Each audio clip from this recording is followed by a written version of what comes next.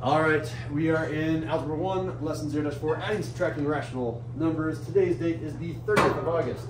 30th of August, 2023. Let's go ahead and review the rules. Is August 31 days or 30 days? There's 31 in August.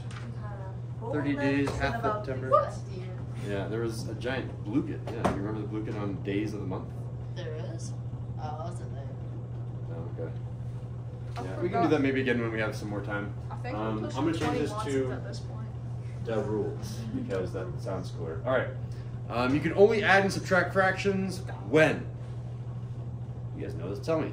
Teach the lesson for me. When they have a common denominator. Yeah, so Oh. only plus or minus when, and then this is the start part, common denominator.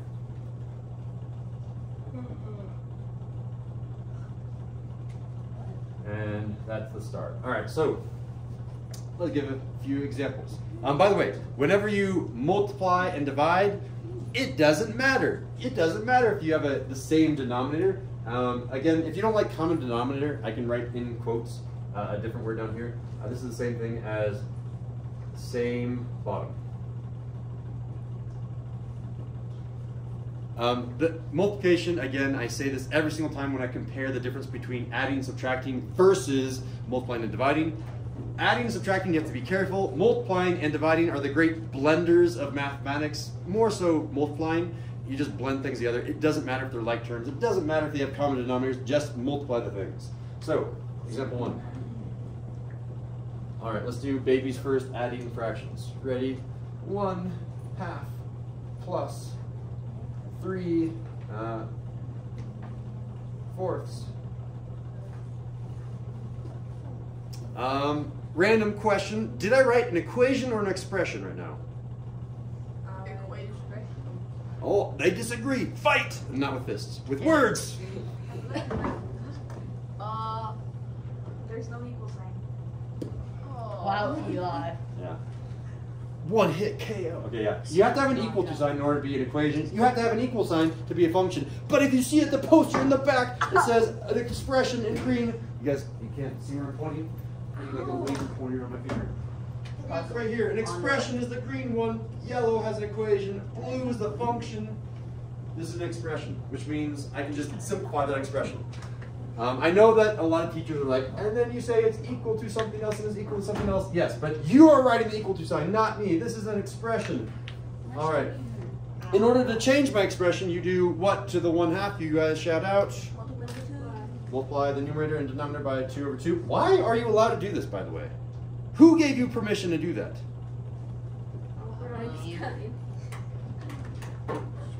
Some great wizard of mathematics has decreed that that is the rule. You are allowed to multiply the top and bottom by a number. Yep. I decree you can multiply anything by 1. Did you know that Mr. Sindel times 1 is Mr. Sindel? Uh-huh. Did you know that Zane times 1 is still Zane? Am I multiplying by 1? No, you're multiplying by 2/2, which can be reduced to 1. I'm just multiplying by 1 here. That's why we have permission to do that. So when we do that, numerator now becomes 2, denominator now becomes 4 plus 3/4, and we're ready to continue on. We can say, oh, now we have the common denominator, or the same bottom. So I can add these. 2 plus 3, that's 5. And here's the trick. Make sure that the bottom, the denominator, does not change. That's a procedural rule. Why?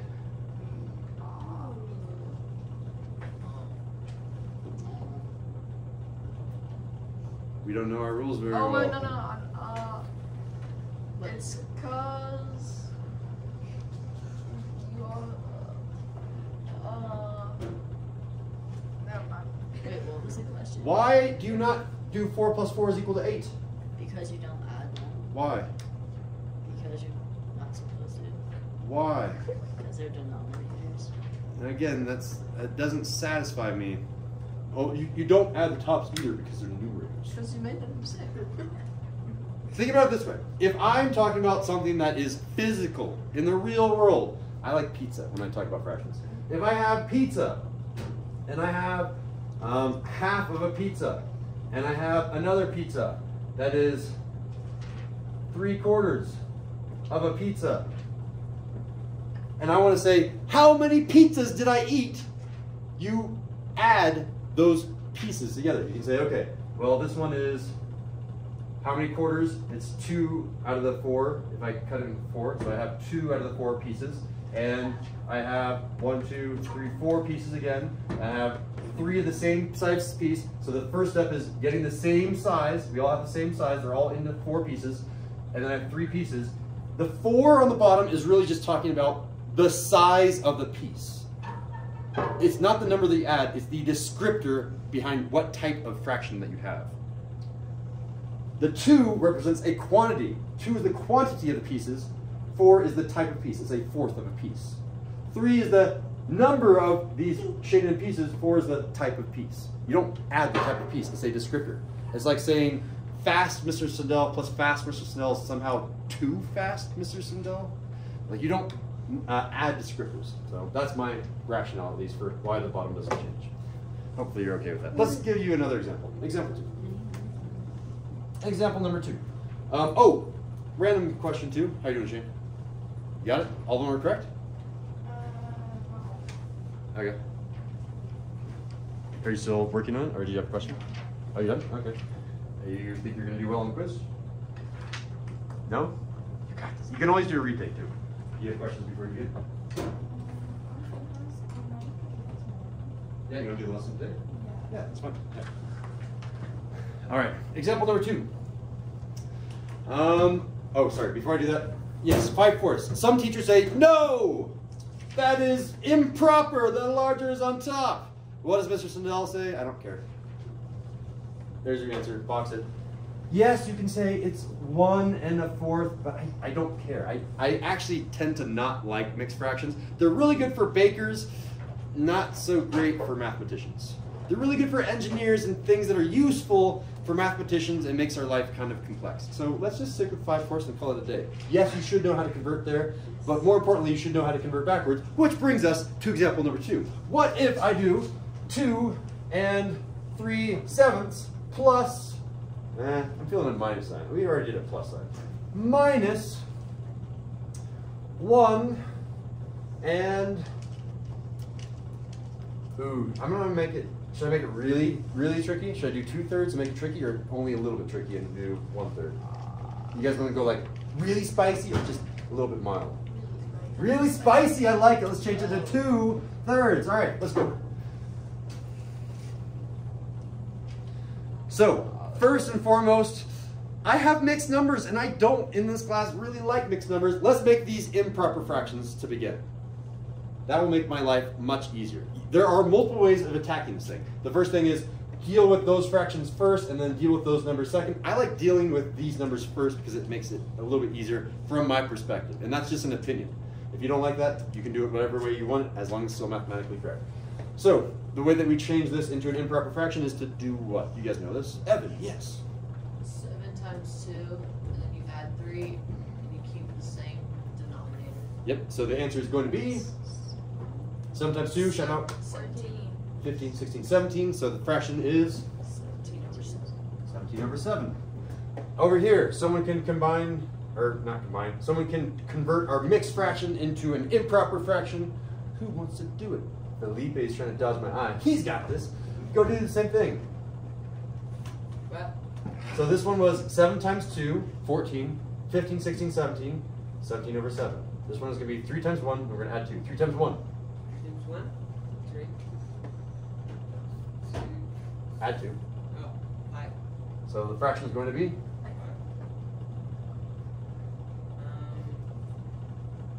keep the same. oh. 3. 5/3. Cool.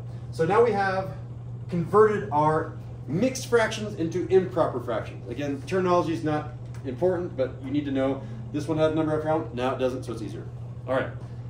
Unfortunately, this is not the same, so we need to do the following. And again, you have paper that keeps going down and down. I'm going to move over to the right-hand side up here. I'll just continue your notes down. All right. I need to make sure that those denominators are common, that they are the same. How?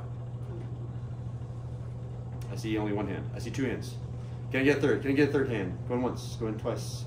Sold to Valentina. You multiply 7 by 3 and multiply 3 by 7. 7 times 3 and 3 by 7, like that. I mean, you have the in general correct. You have to be, I'm very, very specific though. Up here I multiply by 2 over 2. I didn't just multiply by 2. So really you're multiplying by 3 and 3. 3 and 3, and this one 7 and 7. 7, 7. So how I would have said this is I would take the fraction 17/7 and multiply it by the fraction 3/3. I'll take the fraction 5/3 and multiply it by the fraction 7/7. I'm allowed to do that because I'm multiplying by 1. And after I do that, notice that the bottom here is 3 times 7. The bottom here is 3 times 7. Therefore, the bottoms will be the same. The denominators will be like each other. They'll be common. Okay, so let's do that on my next step over here. And this is where we'll see how fast you can do calculations either on paper or in your head. 3 times 17. 41. Oh, so close. Carry the 10. Wait, what? Carry the 10, or the 20. What? 51, not 40. Oh so my close. So close. Because 3 times 7 is 21. I'll carry the 2 for you right here. 21. I put the 1 there. I carry the 2. 3 times 1 is 3. 4, 5. 51. All right, so 51. And then the bottom is 3 times 7. Everyone shouts out. All right, copy down the minus sign. Copy down the minus sign. All right. What about over here? 5 times 7. Shout out. 5. Wait, you said 45 or 35? Okay. I misheard you. I really like, as a teacher, writing down wrong answers and then just kind of waiting to see if anyone gets it. Oh, I need to pass out extra credit trackers. I'll try to do that today. Okay, 3 times 7, we shout out. 21. There it is. And look, it's the same denominator. It's the common denominator. All right, now that we have a common denominator, we're allowed to do this operation. 51 minus 35, you guys shout out. 16. Yeah. I thought it Is was it not? 26. I got 16. It could be 26. Is it 26 or 16? It's 16. Okay. 16 over 21. All right, and then as your very final step, you need to reduce your fraction. Can I reduce my fraction? I can divide the top by 2. I can divide the top by 4. Divide the top by 8. Okay, can I divide by any of those numbers? I can divide by 3, and I can divide by 7. Can't do anything. Remember to reduce your fraction. Let me take a peek at what you're going to be doing today. Yeah, that's all you really, ooh! Yeah, that's all you need to do. But just remember, sometimes I'll be giving you fractions that look like this. Should I do an example 3? This is where I have to decide. I'll do something like 2 1/4 minus a negative 3 1/3. When you have a double negative, the negatives kiss and they become, what if I did that? Oh my god, this is. Then this still kiss, the kissing doesn't happen, or it doesn't like change, it's still plus, and then I have a positive and negative, which means I really subtract. Yeah. And I take the sign larger, that one's larger, so I'll take the sign of that one. So just be careful, I'm gonna start throwing random negatives and positives at you to see if you can handle them. With that, I think we're done with the notes. So I forgot to lead with our objective, but my objective today, can you add and subtract fractions when they're mixed fractions, normal not fractions, and improper fractions? Like, can you add and subtract all the different types of fractions with a bunch of random positives and negatives? How well can you do that objective? How well can you add and subtract fractions? Fist of 5. I want to see fist of 5. 5, 5, 4, 5, 5, 3 1/2, 4. All right.